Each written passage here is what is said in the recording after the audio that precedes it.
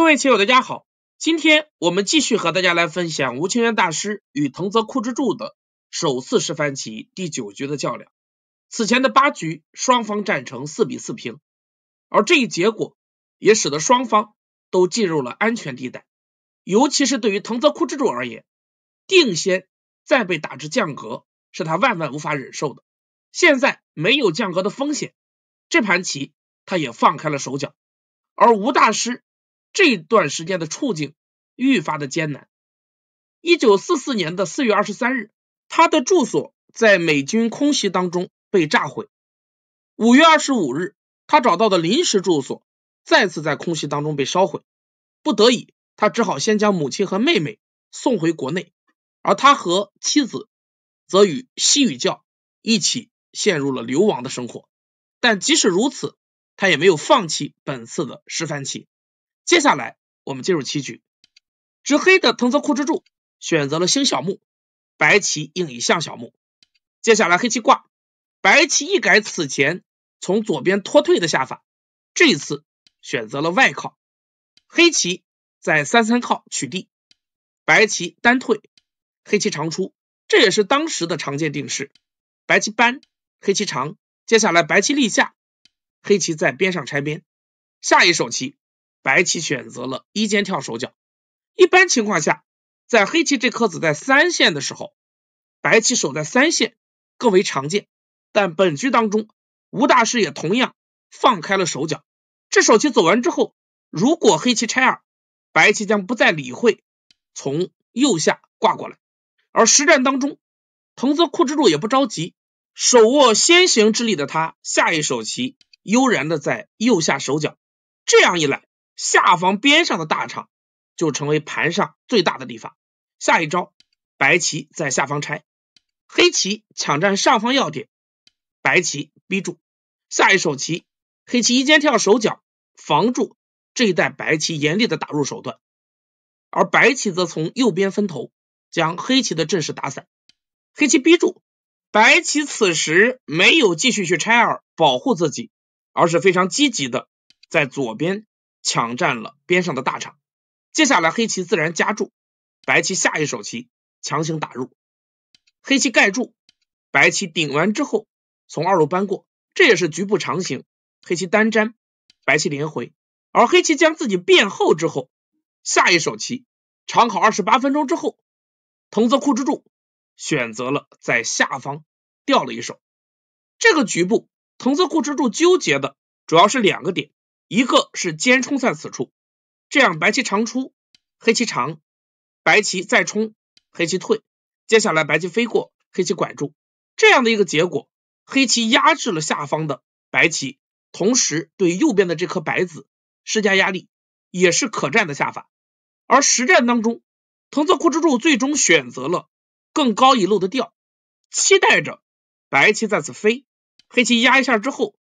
从下方飞过来，这样黑棋的封锁线更为的严密。虽然白棋得到了部分实地，但是右边的这颗子处境艰难，整个右边中央一带黑棋的潜力广阔，这个图是黑棋的理想图。吴大师自然不肯让黑棋如愿，面对黑棋的这手调，白棋下一手棋从下方飞出反击，黑棋接下来靠下破空，白棋2路搬，此时黑棋选择了虎的下法。这个地方如果白棋退，黑棋再次长出，这样是黑棋满意的结果。白棋被压在低位，黑棋这一带变后，但是吴大师还是不会让黑棋得偿所愿，下一手棋选择了打吃。而 AI 在这个地方给出的变化图却非常有趣， AI 也认为如果白棋退，黑棋长出是黑棋占优的局面。那么怎么样才能实现这个图呢？ AI 在此时下出了一步在2路拖的好手，这样白棋如果从脚步退，黑棋接下来不是虎而是先长，由于随时可以逃出这颗子，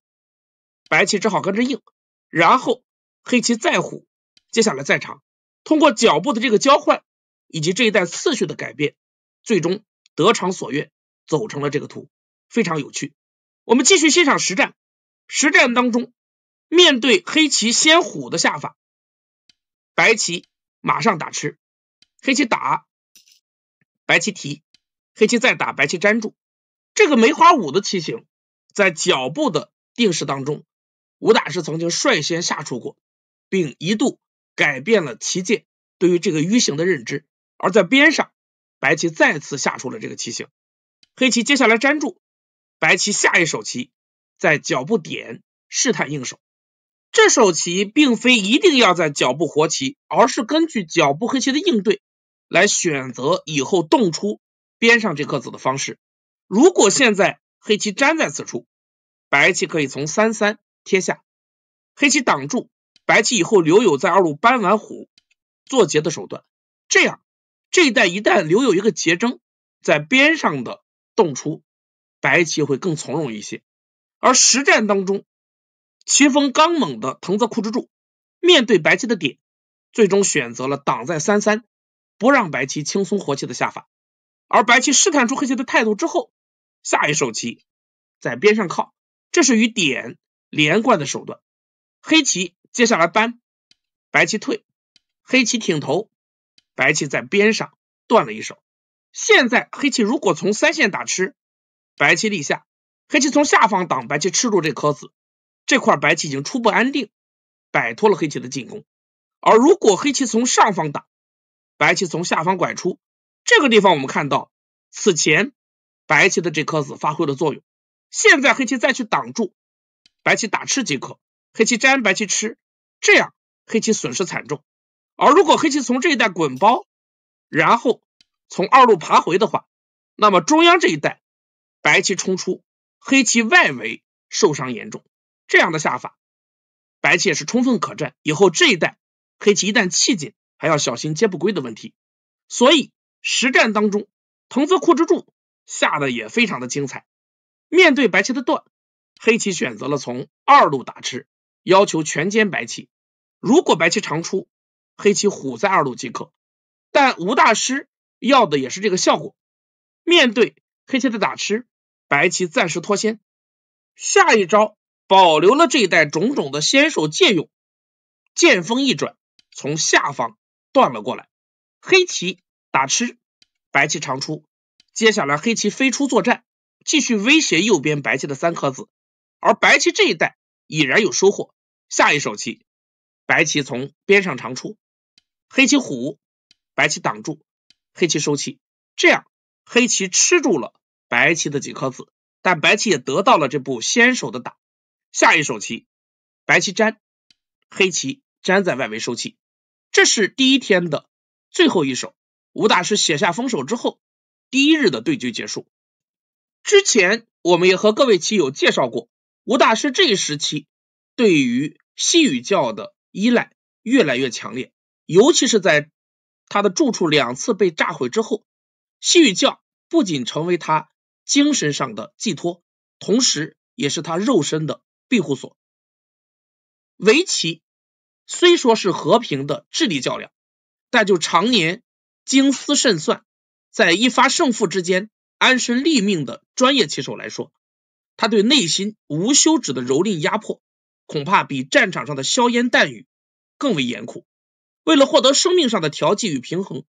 吴清源从少年时代开始就向往宁静，从信仰寻求滋润与宁静，有数年甚至曾经因为宗教热诚而舍弃围棋，全心追求另外一个世界。对他来说，棋是武的胜负世界，宗教则是文的和平世界，两者无分轻重，同样是灌注着衣带渐宽终不悔，为伊消得人憔悴的深情。第2日清晨，对局早早开始，打开封手，下一手棋，白棋选择了靠在此处，这是常用的腾挪手法。如果黑棋现在从2路搬的话，白棋可以再次扭断腾挪，黑棋打，白棋长出，黑棋再吃，白棋一打，这样白棋外围加厚，这块棋处理起来要容易很多。而如果现在黑棋选择从4路搬的话，白棋可以从2路搬，由于黑棋自身也存在断点，这一带黑棋也无法强攻白棋，但放开手脚的藤泽库之助，本局充分展现了自己的实力。下一手棋，黑棋强硬的在二路立了下去。藤泽库之助在日本国内的实力有目共睹，有先番不败之称，他也成为战后日本首个九段。但是为何在与吴大师的番棋之争当中，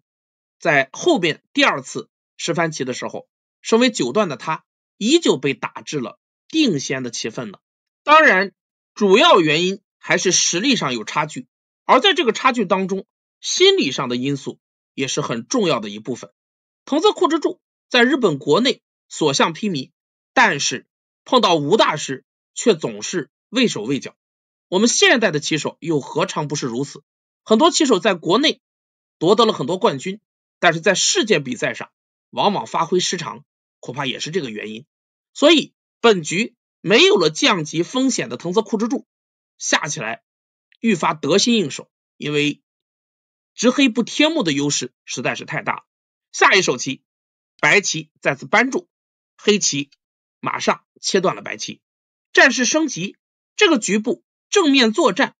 白棋难以与黑棋抗衡。吴大师再次发挥了自己棋风当中灵活多变的一面。下一手棋，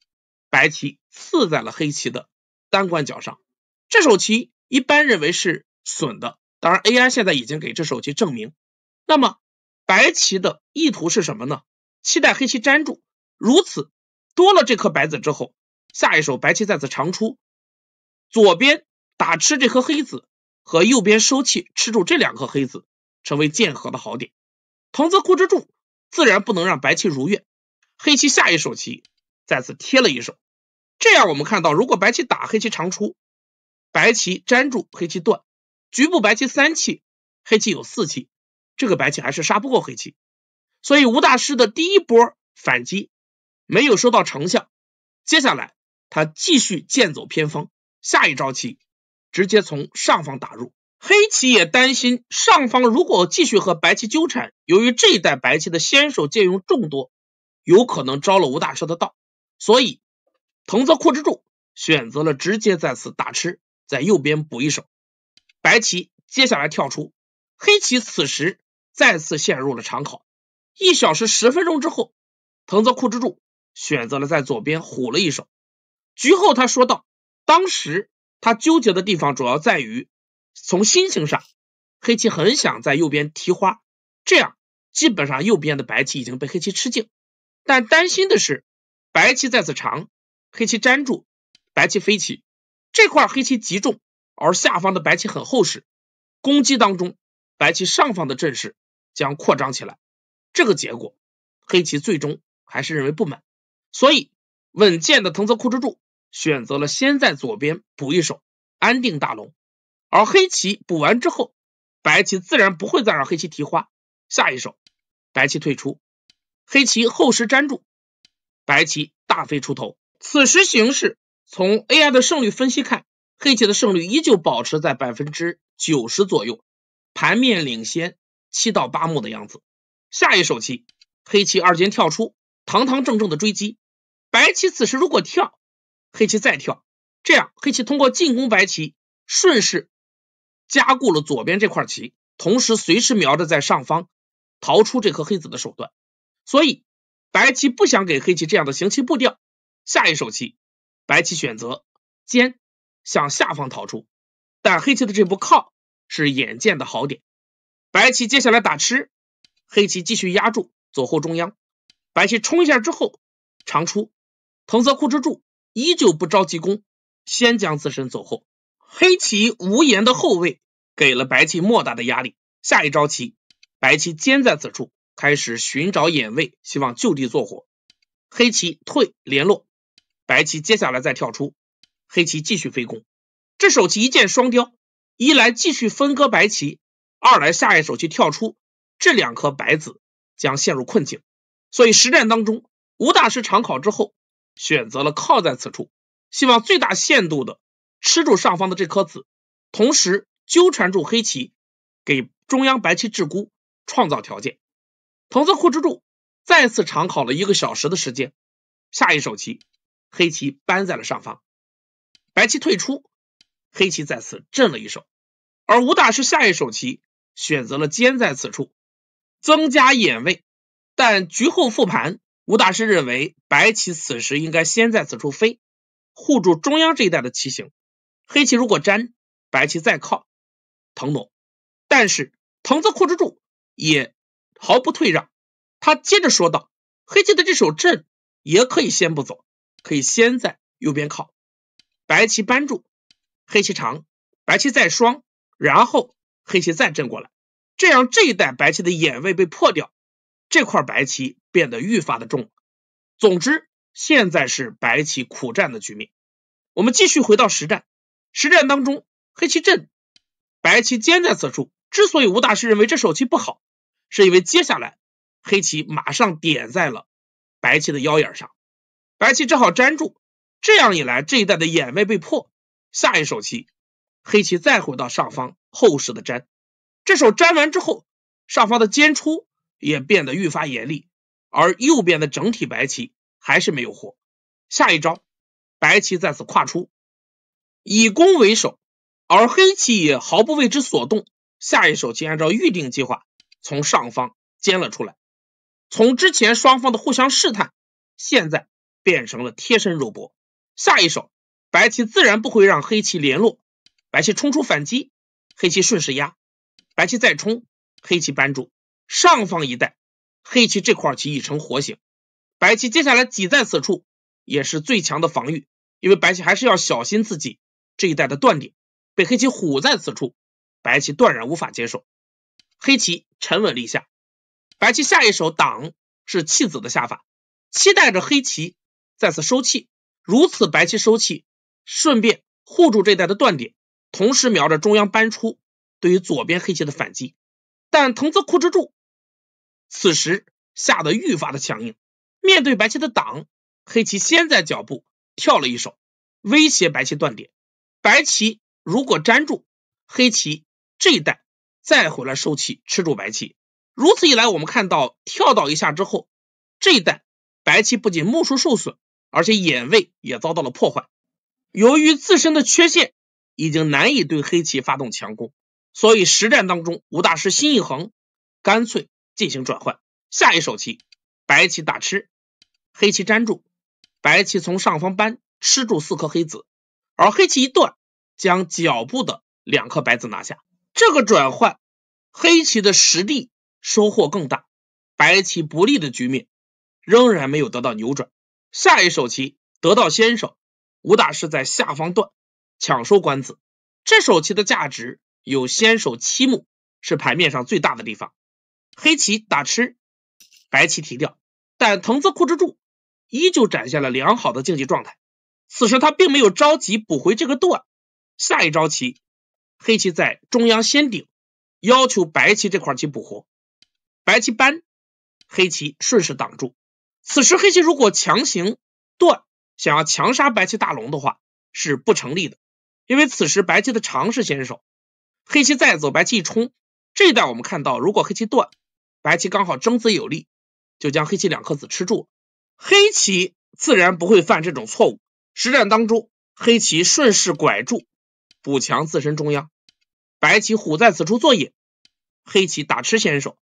白棋粘。这一连串的交换完毕之后，下一手棋黑棋率先点在了左边，要求破掉白棋这块空，白棋贴棋反击，黑棋顺势再退，接下来白棋冲，黑棋再退。下一手棋白棋拐头，黑棋唬住，这个地方由于白棋自身气紧，局部白棋强行去冲吃3颗黑子不成立，黑棋顶住，白棋再跑，黑棋顺势将这颗子逃出之后，刚好可以夹死白棋，这个图白棋损失惨重，当然不能接受。所以走到这个地方，黑棋唬住之后，下一手棋白棋选择了断吃，惩罚黑棋这一带的脱先，而黑棋粘先手，白棋在吃的时候，黑棋下一手棋尖在了此处。藤泽库之助展现出了优势局面下强大的控盘能力，这手是先手，同时还威胁左边这块白棋的死活，白棋尖在此处增加眼位，黑棋下一手棋再从上方继续对中央白棋大龙发动进攻。有棋友可能会有疑问，那么这一带之前白棋不去断，坚在此处是否可行？这样如果能够逼迫黑棋逃回的话，白棋再断，这个交换白棋无疑是便宜了。但可惜这个是走不到的，白棋如果走这个，黑棋顶是先手，现在白棋断，如果还是这样下的话，那么这个打吃加吃依旧是成立的。而如果白棋此时在这一带补一手，那么这个局部黑棋已经不再惧怕切断，接下来粘回，这样的结果，这一带黑棋相当于先手破掉了白棋的空，白棋实际上的差距将进一步拉大，所以实战也是无奈之举。我们继续欣赏下一手棋，黑棋冲威胁白棋眼位，白棋接下来虎在此处作野。由于这一带暂时白棋这个打以及上方的收气都是先手，死活没有问题，但黑棋也不是要强杀白棋，而是希望借助进攻来定型收束。下一手黑棋在上方将右上一带的实力全部护住，白棋接下来团在此处要求黑棋收气，黑棋打吃先手，白棋粘住，接下来黑棋挡了下去，反过来黑棋威胁白棋这块死活，要求白棋做活，白棋也不肯单纯做野。下一手棋先在此跳，这是先手，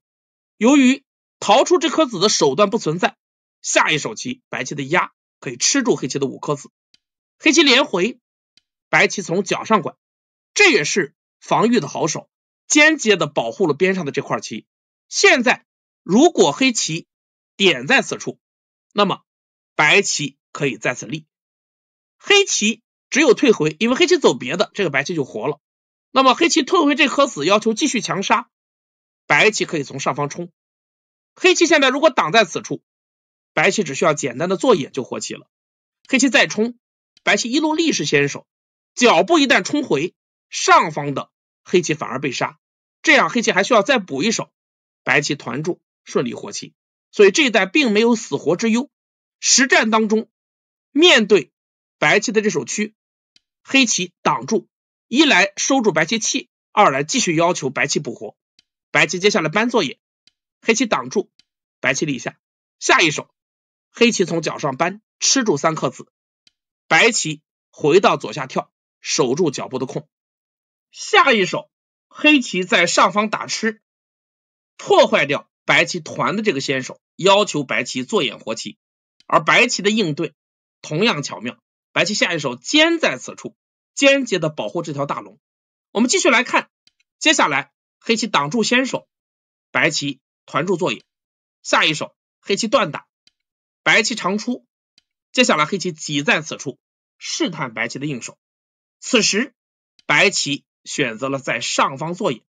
那么这一带白棋到底是死是活呢？从局部而言，黑棋坚在此处，白棋是无法做活的，因为这个团不再是先手，即使白棋能够先手打到这一下，接下来团在此处的时候，黑棋挤在此处即可，这2个点黑棋必得其一，白棋不活。那为什么吴大师敢这样下呢？是因为此时如果你真的要去杀这块棋的话，白棋也有强手，现在白棋可以先在左边冲，黑棋断，白棋再冲，黑棋挡住的时候，白棋这一断，黑棋打吃，白棋就跑，中央的6颗黑子反而被吃住，现在我们就可以看到白棋这手尖的作用了。但藤泽库之助对此也是心知肚明，还是刚才我们和大家说的，黑棋的招法主要是想搜刮白棋定型，所以面对白棋的做野，黑棋打吃，白棋再做野，黑棋接下来提吃2颗子是愉快的下法，把这2个棋筋提掉，那么以后这一带收气的问题就不存在。下一手棋白棋在此点刺，黑棋冲，白棋断，黑棋粘住，接下来白棋再挡，黑棋刺一下，次序井然，白棋粘的时候黑棋回到脚步收气，接下来白棋冲，黑棋从下方扳住，护住中央一带的目数，看清上方的3颗子。下一招棋白棋再次冲，但藤泽库之助已将这一带的变化算清，下一手黑棋跳回，白棋再冲，黑棋双住，接下来白棋从上方跨的时候，黑棋就直接挡了过来。现在白棋去强行分断黑棋不成立，黑棋可以冲，白棋再走，黑棋一冲，刚好把白棋3颗子吃住，这样白棋大亏。所以实战当中，白棋长联络，黑棋就淡然的拐出，看似这个地方似乎有断，但上方的白棋也有弱点，白棋再打，黑棋还是没有去粘这个断，下一招棋在上方搬了过来。现在白棋如果断，黑棋打吃先手，然后一挖，这个局部利用滚包反而将白棋吃住，这个结果黑棋一旦全部逃出，白棋崩溃，所以这一带白棋无法用强。实战当中，黑棋搬，白棋挡住，黑棋粘，白棋依旧不能断，否则这个打完之后滚包的手段同样存在，因为黑棋的打吃是先手，所以实战当中黑棋粘住的时候，白棋虎在此处，黑棋顺势粘回。接下来白棋粘，黑棋粘住，棋局接近了尾声。下一手棋，白棋在此迂形顶，防止黑棋打吃的手段，同时瞄着在此冲吃3颗黑子，而黑棋的防御手段也非常精彩。下一手棋黑棋挤在此处，由于这个打是先手，这一带3颗子已经联络，同时还护住了这个地方的目数。现在黑棋盘面依旧领先7到8目的样子，胜率已高达 99%。 下一手棋白棋在此断打，黑棋提吃，虽然吴大师棋艺高超，但现在局面要想翻盘已经不可能了，因为盘面上已无复杂之处。吴大师又坚持了20余手调整心情，但藤泽库之助依旧沉稳的收束着官子，最终行至213手，白棋看到无望逆转，索性认输。这样藤泽库之助在本次十番棋的前9局当中以5比4的比分取得了领先。本局放下了降级包袱的藤泽库之助发挥的非常精彩，全盘胜率黑棋始终在 80% 以上，而反观吴大师似乎有一些急躁，在开局当中并没有将自己的轻灵多变的风格完全的发挥出来，而在右边翼的腾挪当中，藤泽库之助的应对非常精彩，厚重的棋风发挥了威力。今天的讲解就到这里，感谢大家关注，我们下个视频再见。